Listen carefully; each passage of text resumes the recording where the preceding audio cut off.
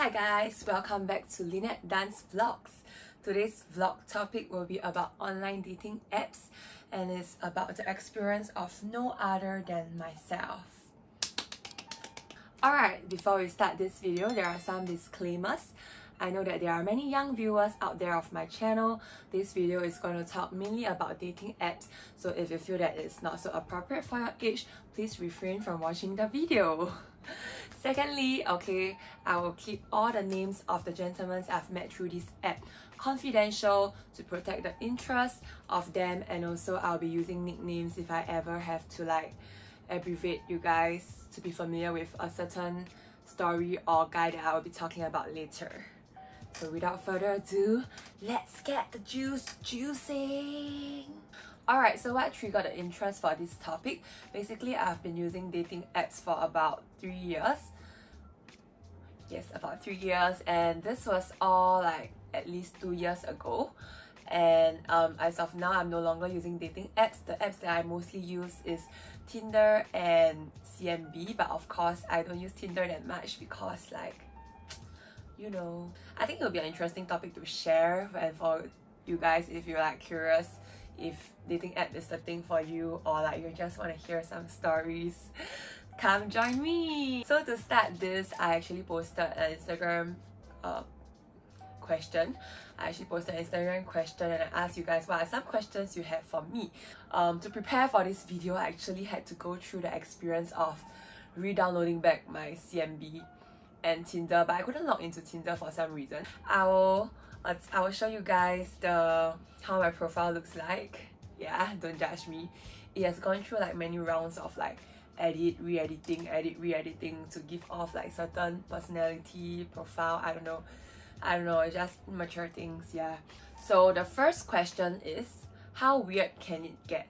I think this experience was I don't think it's weird, I think it's just a little bit creepy, but on my part, I want to make a disclaimer that I should not have revealed so much of my personal information. But this story is about a guy that I matched with on CMB, and I told him that I work in a claw machine shop. I was actually doing part-time in a claw machine shop to help my friend who is the boss of the shop for fun, because claw machine so cute, right? You can catch Pikachus all day. Yeah.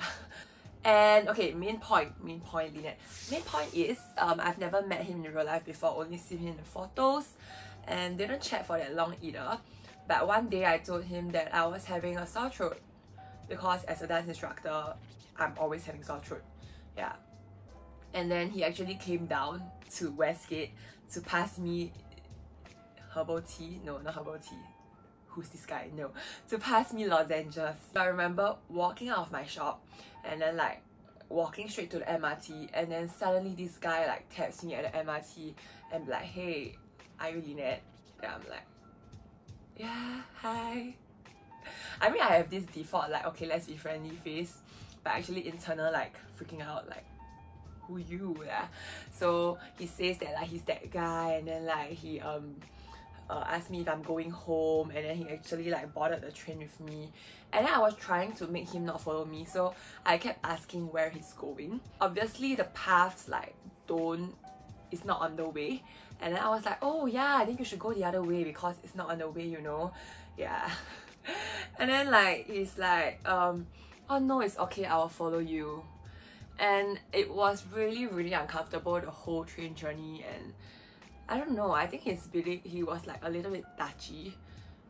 He was, I mean, I'm exaggerating, but he was trying to pass me the lozenges, and then I don't know, he touched my hand, and I don't know, I'm pretty sensitive on this kind of stuff. I don't really like it when people touch me. Even the first time when he introduced himself, he wanted to shake hands, then I'm the worst thing is, this happened for the next few days. Guys, it did not end there. So obviously I was freaked out, right? So I started ghosting him. Not the best thing to do, I know, but I'm terrible at rejecting people. So I ghosted him, and then the next day I was working at the claw machine shop again, and he actually don't know what time I end work, but he actually came down to camp outside the claw machine shop, you know? Yeah. And then he asked my boss about me if I'm working, and then he even left roses, And my boss even tried to sell me out by saying, okay, you come and play our claw machine, buy 100 token, I'll give you Lynette's address. If you are the person watching this video, I remember you. Weirdest date I've been on. Okay, so weirdest date I've been on is about being weird again, but I think I would consider this the weirdest date another guy because he's one of the guys that have not gotten over his ex and he chooses to like meet new people. Yeah, I'll call him the guy who have not gotten over his ex. I mean, not that I can help him get over his ex, but more like I was willing to like, you know, we can be friends. I wasn't like desperately looking for a relationship. So I was more like, you know, we can be friends because like there were quite some common interests. We both like Pokemons and he's like into sneakers and stuff, which is like pretty cool because I'm a street dancer. I like to look at shoes too, I guess. Yeah. And then it's weird because of how it ended. So we text almost on a daily basis, right? And we met up many times. We went to a bar to drink, we went to dates at Jewel, is this too much information? And we didn't do anything wrong, really.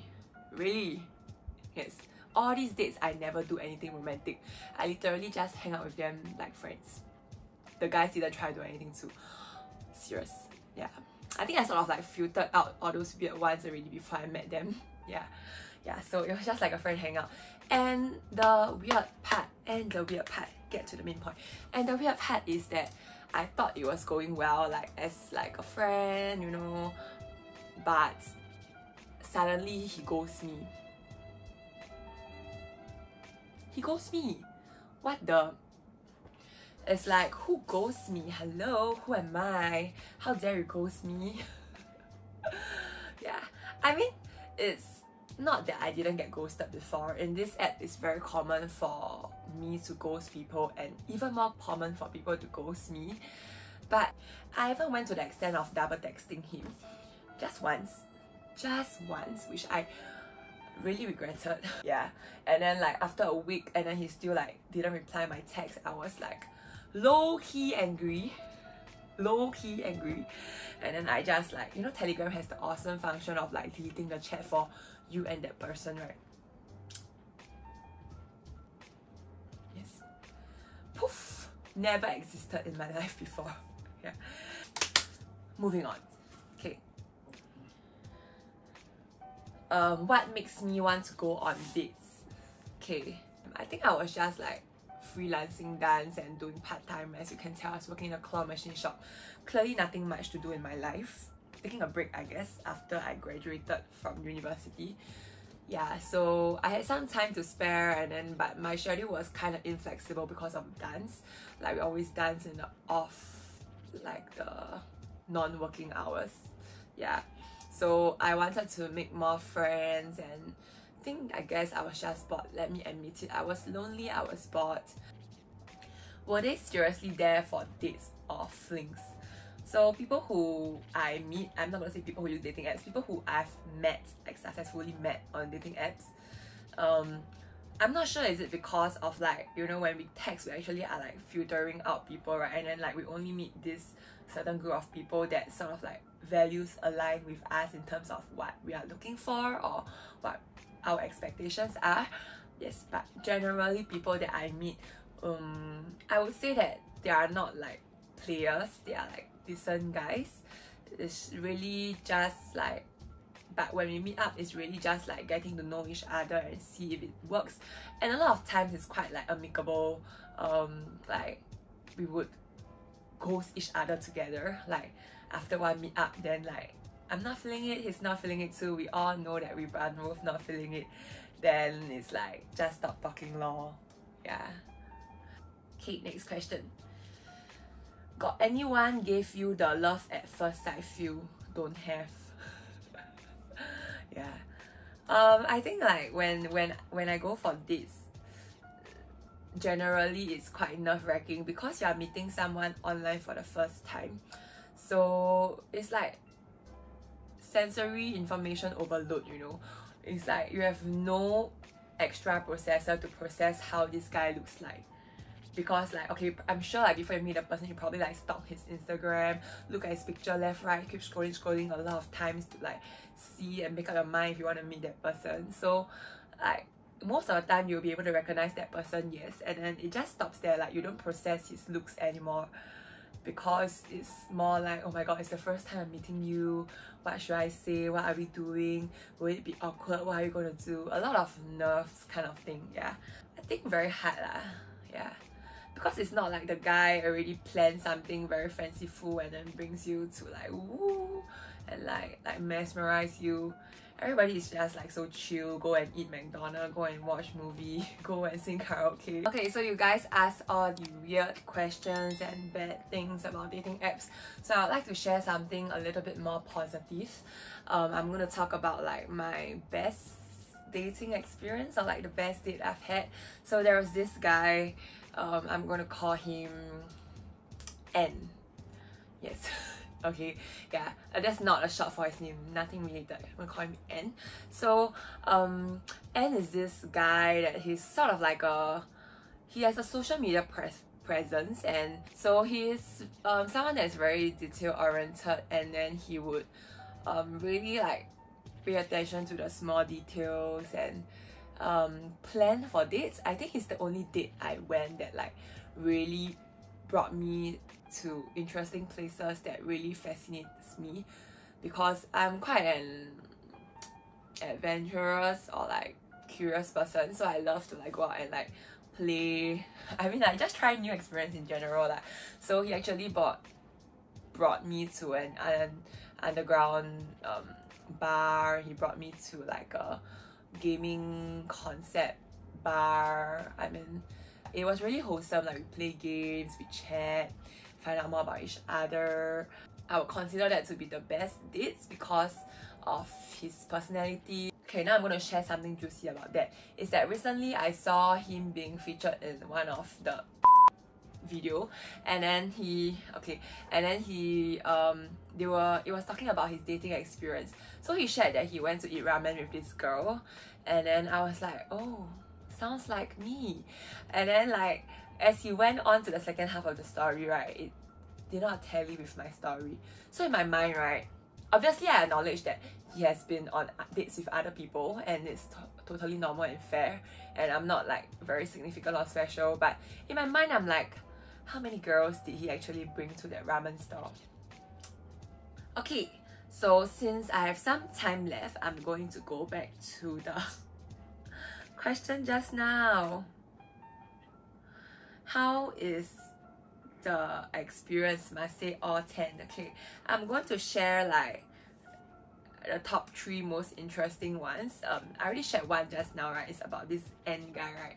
So I'm going to share 2 more. I find them interesting because they are very unique experience. Yeah, not like the guy. No, don't put people down. Not like, it's not about whether the guy is outstanding or not, or like they are good looking or what they did. Is really like the exchange that we had was unique, that made me remember them. Yes. Okay, so the second one is actually this Abing guy. Am I even supposed to say Abing?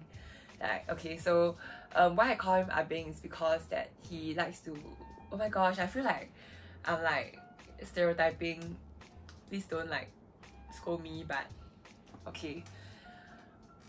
Abing characteristics is he like likes to scold vulgarities in Hokkien, and then like when we hang out at playgrounds, and he tells me about his 222 freaking complicated family problems, and he constantly swears, and I really don't speak Hokkien and I don't understand Hokkien, but it's not like 我对他很反感, you know. I don't have any like bad feeling against him. I just found him very interesting because I feel that when I meet someone very different from me, right, it really like intrigues me to like want to understand why they think this way.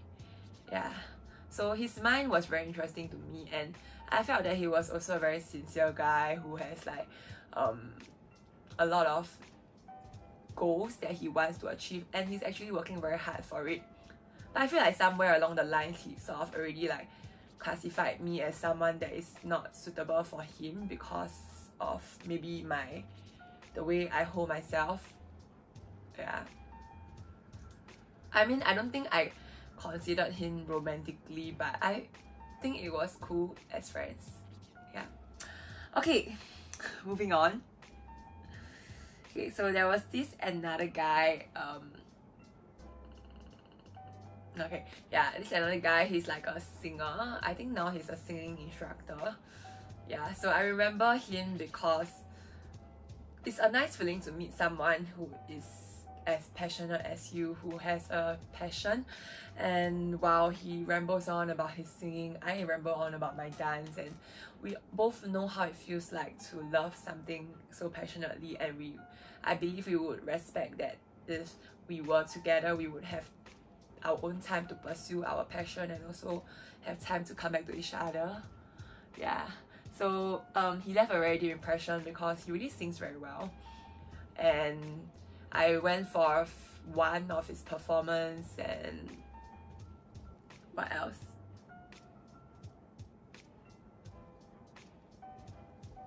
What else?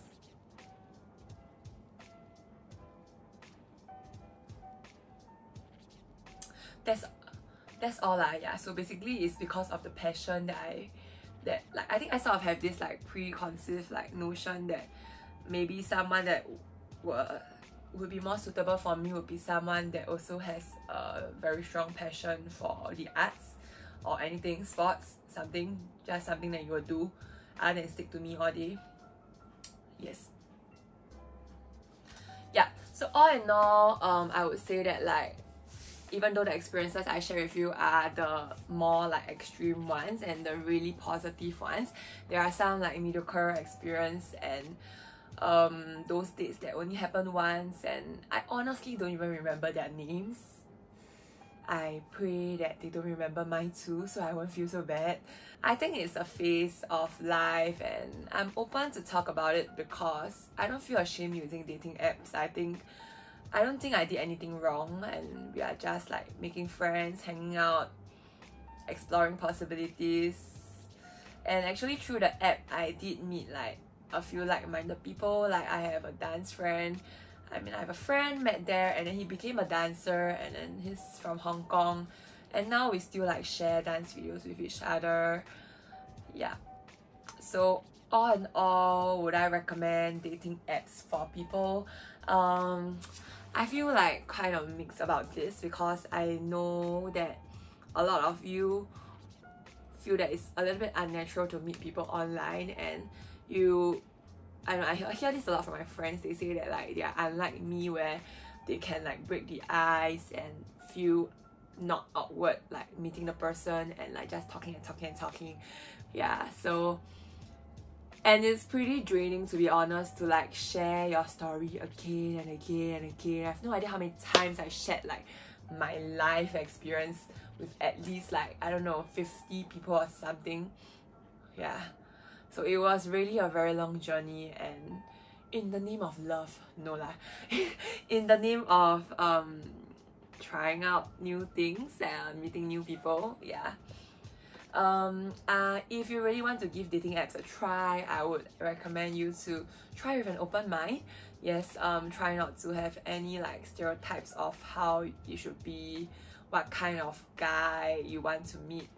Just really use it as a way to get to know people, and that is when you'll be able to see what they have to offer, and it'll be very interesting. Yes. So with that, I've come to the end of my video. I hope you guys enjoyed this video of me talking non-stop. Yeah, that's all. I hope like no guys, no gentlemen, no men are affected by this video. Yes, you guys are cool, and hope to see you in the next one. Please like, subscribe, and comment on what you think about my experience. Yeah, or ask me more questions. Yeah, there's nothing fearful to share. Everything is transparent because I literally did nothing more innocent than taking a selfie. Seriously, I didn't even hold hands. Just take a selfie. That's the further. Bye guys!